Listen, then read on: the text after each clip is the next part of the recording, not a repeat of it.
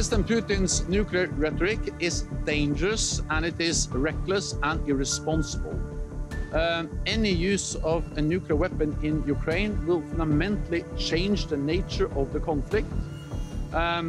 President Putin, Russia, knows that a nuclear war cannot be won and must never be fought. And they also know that there will be severe consequences.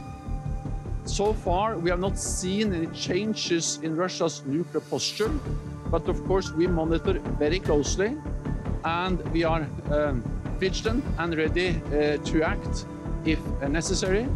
But the most important thing now is to convey a clear message to Russia that they should, of course, not use a nuclear weapon in Ukraine.